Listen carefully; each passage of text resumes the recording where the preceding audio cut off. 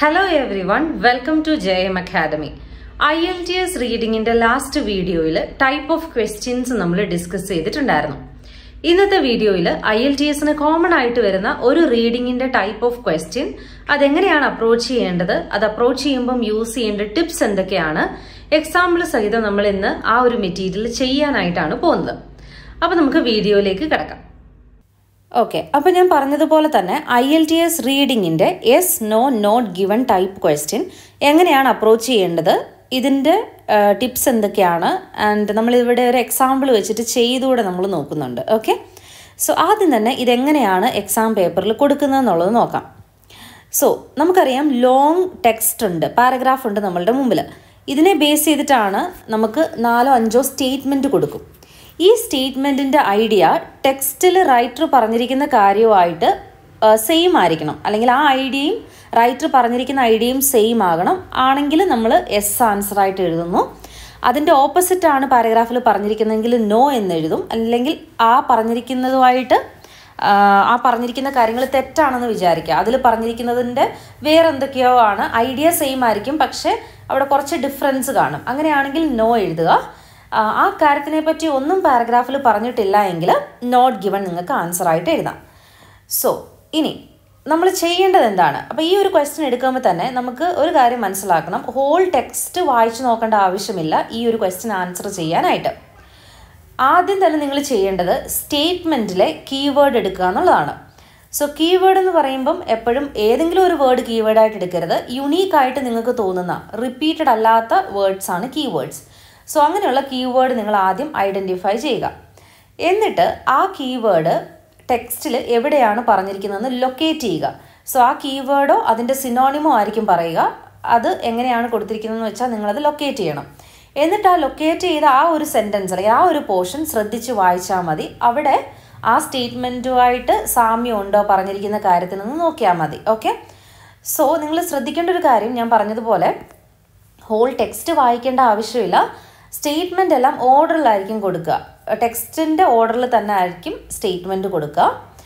പിന്നെ അറ്റ്ലീസ്റ്റ് ഒരെണ്ണം എസ്സും ഒരാൻസർ എസ്സും ഒരാൻസർ നോയും വേറൊന്നും നോട്ട് ഗിവണും ആയിരിക്കും. അപ്പോൾ നോട്ട് ഗിവൺ അവിടെ ഇല്ലാതിരിക്കുക, അങ്ങനെയൊക്കെ വരുന്ന ചാൻസ് വളരെ കുറവാണ്. മിക്കവാറും എല്ലാ എസ്സും വരും, നോയും വരും, നോട്ട് ഗിവണും വരും ആൻസറായിട്ട്. ഓക്കെ, പിന്നെ വായിക്കുമ്പോൾ നമ്മൾ മനസ്സിലാക്കേണ്ട കാര്യം, ആ സ്റ്റേറ്റ്മെൻറ്റിൻ്റെ അതേ മീനിങ് ആണ് വേണ്ടത്. ആ സ്റ്റേറ്റ്മെൻറ്റിനകത്ത് ഒരു പെർട്ടിക്കുലർ വേർഡ് ആ ടെക്സ്റ്റിലുണ്ടോ എന്നല്ല നമ്മൾ നോക്കേണ്ടത്. സോ അതുകൊണ്ട് തന്നെ ഒരു പെർട്ടിക്കുലർ വേർഡ് വരെ ഒരു സെൻറ്റൻസിൻ്റെ മീനിങ് തന്നെ മാറ്റിയേക്കാം. ലൈക്ക് ഫോർ എക്സാമ്പിൾ നിങ്ങൾ കേട്ടിട്ടുണ്ടായിരിക്കും ക്വാണ്ടിഫയേഴ്സ് അല്ലേ. ഇപ്പം ഇവിടെ Anu often goes to the gym after work എന്നുള്ളതും Anu occasionally goes to the gym after work, ഇത് സ്റ്റേറ്റ്മെൻ്റ് ആണെന്ന് വിചാരിക്കുക. ഇങ്ങനെയാണ് ടെക്സ്റ്റിൽ കൊടുത്തിരിക്കുന്നതെന്ന് വിചാരിക്കുക. ഇത് സ്റ്റേറ്റ്മെൻറ്റും ഈ രണ്ടാമത്തത് ടെക്സ്റ്റിൽ കൊടുത്തിരിക്കുന്ന കാര്യം. അപ്പം സ്റ്റേറ്റ്മെൻറ്റിൽ കൊടുത്തിരിക്കുന്നത് often goes to the gym എന്നാണ്. ഓഫൺ എന്ന് പറഞ്ഞാൽ എന്താണ്, മിക്കവാറും പോകാറുണ്ടെന്നാണ് അല്ലേ. ഒക്കേഷണലി എന്ന് പറഞ്ഞാൽ വല്ലപ്പോഴും അല്ലേ, അപ്പോൾ എപ്പോഴും പോകാറില്ല, ചിലപ്പോഴൊക്കെ എന്നുള്ളൊരു മീനിങ് ആണ്.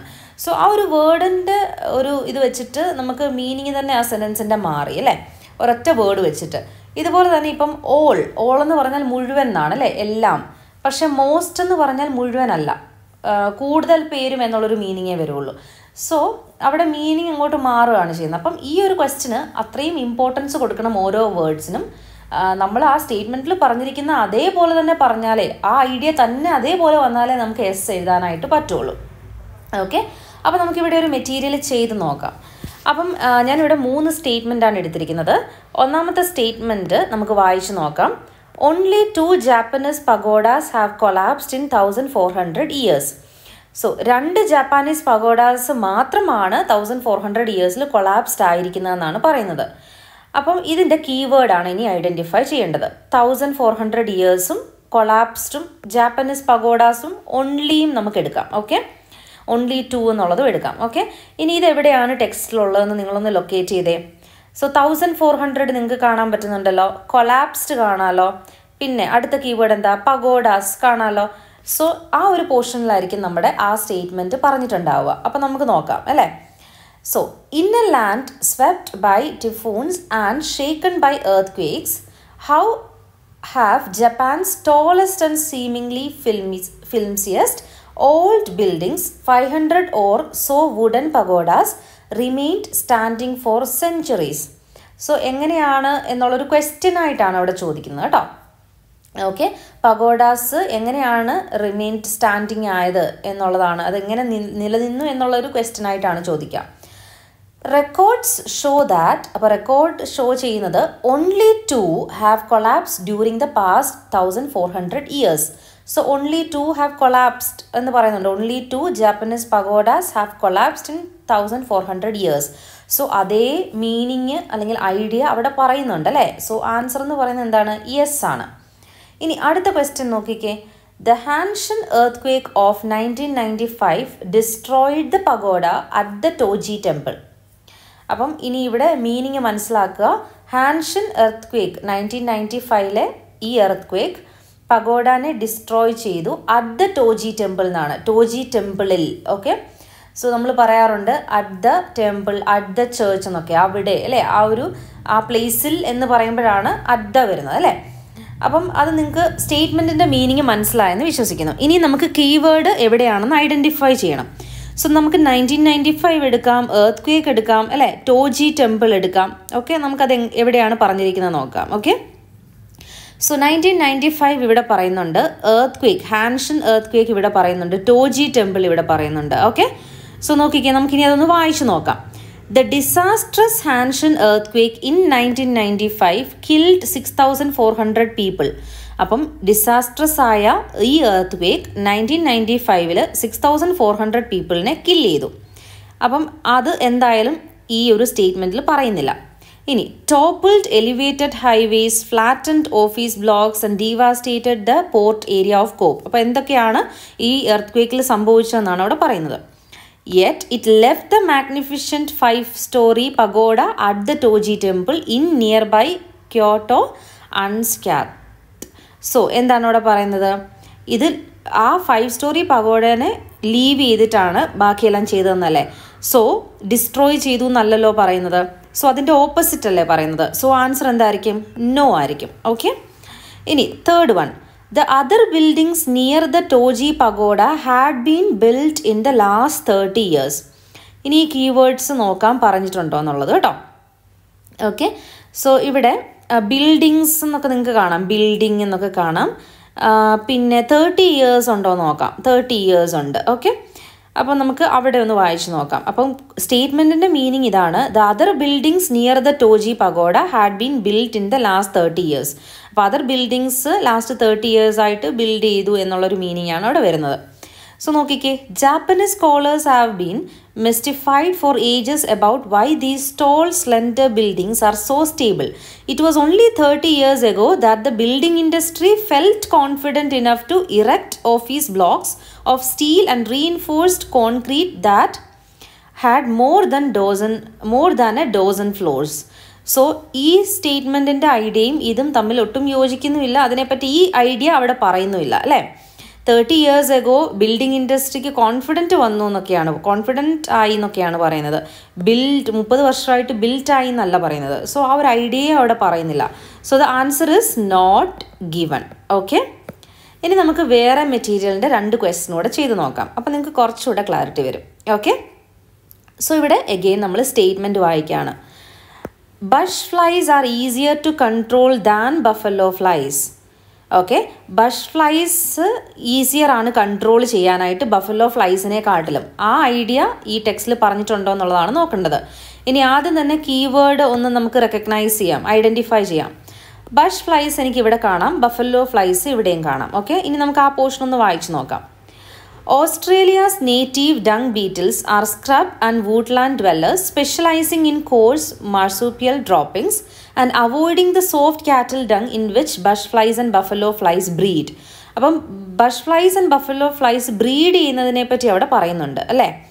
ഇവിടെ ഈ സ്റ്റേറ്റ്മെൻറ്റിൽ കൺട്രോൾ ചെയ്യാൻ ഈസി ആണെന്നാണ്. അപ്പം അങ്ങനെ ഒരു ഐഡിയ അവിടെ പറയുന്നേ ഇല്ല. ഐഡിയേൻ്റെ ഓപ്പോസിറ്റ് കാര്യവും പറയുന്നില്ല. അവിടെ അതിനെപ്പറ്റി കൺട്രോൾ ചെയ്യുന്നതിനെ പറ്റി പറയുന്നേ ഇല്ല. സോ എന്താണ് ആൻസർ? നോട്ട് ഗിവൺ ആണ് ആൻസർ ആയിട്ട് വരിക. അടുത്ത question. 4,000 species of dung beetle were initially brought to Australia by the CSIRO. So CSIRO ആണ് ഓസ്ട്രേലിയയിൽ ഇനീഷ്യലി 4000 സ്പീഷീസ് ഓഫ് ഡങ് ബീറ്റിലിനെ കൊണ്ടുവന്നത്. ഇനീഷ്യലി വെർ ബ്രോട്ട് ടു എന്നാണ് പറയുന്നത്. ഓക്കെ, ഇനി നമുക്ക് കീവേഡ് റെക്കഗ്നൈസ് ചെയ്യാം. CSIRO നമുക്കിവിടെ കാണാം അല്ലേ. ഡങ് ബീറ്റിൽസ് ഇവിടെയുണ്ട്, ഓസ്ട്രേലിയ എന്നുള്ളത് കൊടുത്തിട്ടുണ്ട്. ഓക്കെ, ഇനി നമുക്ക് അവിടെ നിന്ന് വായിച്ചു നോക്കാം. അപ്പോൾ മീനിങ് നമുക്ക് എല്ലാവർക്കും അറിയാം. Okay, in the early 1960s, George Bourne Missa, then a scientist at the Australian government's premier research organisation, the Commonwealth Scientific and Industrial Research Organisation, suggested that dung beetles should be introduced to Australia to control dung breeding flies. അപ്പം അവർ suggest ചെയ്തു ഇതിനെ introduce ചെയ്യണം എന്നുള്ളത്. Between 1968 and 1982, the CSIRO imported insects from about 50 different species of dung beetle from Asia, Europe and Africa, aiming to match them to different climatic zones in Australia. So initially brought, imported എന്നുള്ളത് synonym ആണ് അല്ലേ. So ഇവിടെ നോക്കിയാൽ 4000 സ്പീഷീസിനെ initially brought ചെയ്തു എന്നാണ്. പക്ഷേ CSIRO import ചെയ്തു എന്ന് പറയുന്നുണ്ട്. പക്ഷേ 4000 സ്പീഷീസ് എന്നല്ല പറയുന്നത്, 50 ഡിഫറെൻറ്റ് സ്പീഷീസ് എന്നാണ്. അപ്പോൾ സ്റ്റേറ്റ്മെൻറ്റിൽ പറഞ്ഞ കാര്യത്തിൻ്റെ ഓപ്പോസിറ്റ് അല്ലെങ്കിൽ വേറൊരു കാര്യമാണ് ഇവിടെ പറയുന്നത്. പക്ഷേ ആ ഐഡിയ അവിടെ പറയുന്നുണ്ട്. So the answer is no. ഈ ഐഡിയ പറയുന്നുണ്ട്, പക്ഷേ അതിനകത്ത് ഡിഫറൻസ് ഉണ്ട്. സോ അതേ കാര്യം തന്നെയാണ് റൈറ്ററിൻ്റെ ഒപ്പീനിയൻ എന്ന് നമുക്ക് പറയാൻ പറ്റില്ല അല്ലേ. അതേ കാര്യം തന്നെ അല്ല, അതേ എക്സാക്ട്ലി സെയിം അല്ല ടെക്സ്റ്റിൽ പറഞ്ഞിരിക്കുന്നത്. അവിടെ 50 ഡിഫറെൻറ്റ് സ്പീഷീസ്, ഇവിടെ 4000 സ്പീഷീസ് ആയിരുന്നു.